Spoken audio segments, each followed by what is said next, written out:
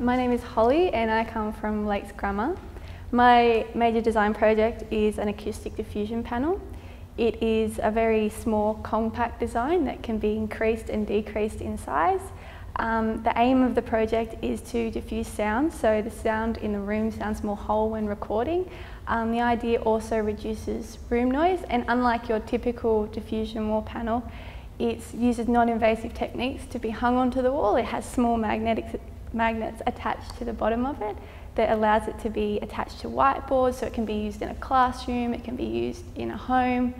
Because it's non-invasive, it can be used in a rental home, a small studio, anything like that. Because it's small, it can be adjusted as well. They're singular little panels that can be compacted down. You can put as many on the wall as you like, or as less. It depends on the size of the room and what you've also got in the room already. My inspiration and identification of need came from working in a small studio. I saw the need to design something that was small and compact. So I started off with just basic sketches. It actually started off with egg cartons and the idea that people put egg cartons on the walls as diffusion panels, and they also absorb sound because they're such a light material. But I also found out that they'd already proven that this was incorrect, so I decided to move on. I like the ideas of triangles, and I thought that it was a very modern idea. So I started drawing triangles, I started modelling triangles. I did little ones, I did big ones. At this stage they had no joints, they were just fixed. Then I got to the problem where it needed to be compact. After researching today's market, I saw that there was a need also for more than one function. People also look for eco-friendliness, things like that. So I thought if I got a wood that absorbs sound, it could kind of do two things at once, whilst also having absorption panels as a partner for it. I also looked at different techniques, different saws, I was very new to the whole working with wood. So I had a lot of aid from my teacher, which was very helpful.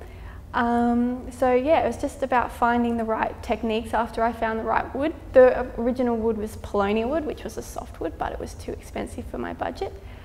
And I decided just to go with plywood, just to demonstrate, what it could do. In testing, it did work. Definitely the main problem was figuring out how the joints on the triangles, each face of the triangles would move. I looked at hinges, but the hinges were very bulky. There's barrel hinges, which are very small. I looked at those and they're also very expensive. And for my budget, I decided not to use them. If I was to give advice to Year 12 students in design and technology, I'll definitely say time management, but also make sure you have motivation in the beginning. I know it's difficult in the beginning, you think you've got lots of time, but really just sketch, do models. I found that because I was very lax in the beginning, that there was things in the end of the project, like my final evaluation, that really suffered because of my lack of motivation.